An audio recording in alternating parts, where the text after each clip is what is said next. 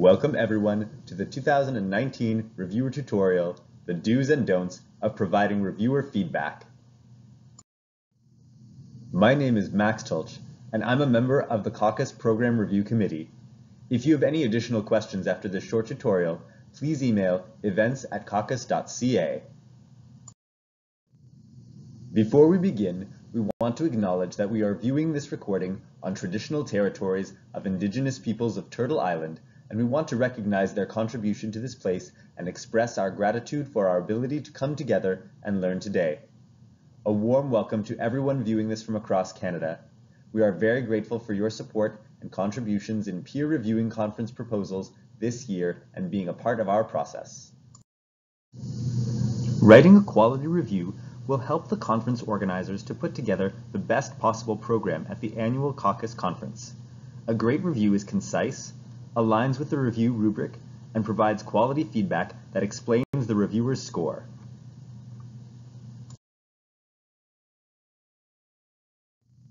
When you review the program proposals, keep in mind that we are seeking to present an overall professional development experience that educates, informs, and inspires.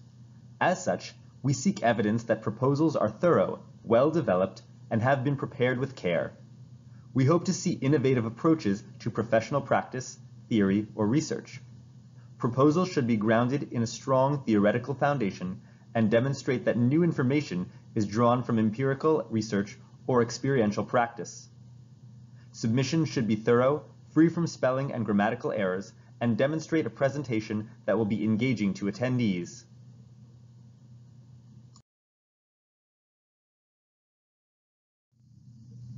Read each proposal thoroughly and thoughtfully, and provide your assessment of each according to the scoring guide provided. In the past, reviewers have reported spending anywhere from 15 minutes to 45 minutes per proposal. As such, plan accordingly. Find a quiet space to review at a time that you will not be disturbed. Allow enough time to review all proposals thoroughly. Some reviewers prefer to read all of their assigned proposals first before assigning scores. Have the rubric with you when you do your reviews.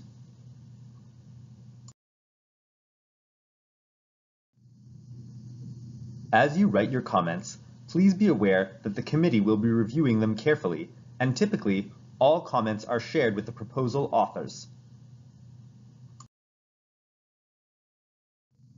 Here are some strategies and ways to provide constructive feedback. A good review includes feedback that is thoughtful, supportive, and fair. Avoid general negative statements and instead strive to ensure that feedback is helpful and constructive. Be clear, concise, and specific. Avoid generalities. Statements such as, "This will be a good presentation," provide little in the way of constructive feedback.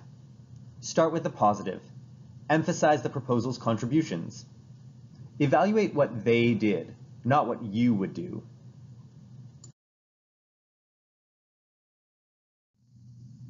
Avoid relying on previous knowledge. If a concept is not clearly explained, do not assume that others will understand it because you have previous experience in a related area. Avoid harsh language. If you wouldn't say it to a colleague face-to-face, don't write it either. Remember that feedback, be it praise or critique, should be constructive. Offer feedback that is useful and actionable by focusing on why you feel a change is needed. Avoid using templated statements for all reviews. Avoid making suggestions without explaining the reason why.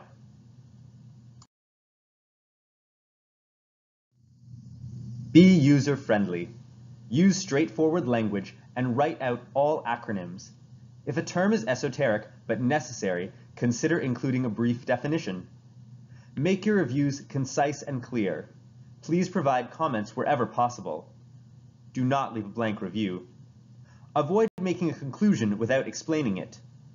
Acknowledge your own implicit biases where appropriate. There will be more information regarding this topic in a separate video.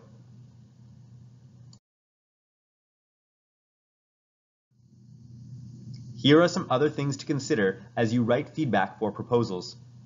Did the submitter provide a detailed description of the proposal and how it would be presented? Is the proposal current, accurate, and consistent? Does the presentation focus on its stated objective? Is the topic relevant to the CACUSS audience? Finally, consider the following when reviewing a presentation. What aspects of the proposal were strong? What needs clarification or more detail? How does the proposal see the possibility for change and innovation in our work? How does it critically reflect upon ourselves and the world around us? We hope that this has helped you to become more familiar with the do's and don'ts of providing reviewer feedback, and you feel confident conducting your reviews. Please stay up to date on all the latest CACUSS news. Follow us on Instagram @CACUSSPhotos and Twitter @CACUSSTweets, and continue to follow the hashtag #CACUSS19. We can't wait to see you in Calgary in June, and thank you all for your time and hard work.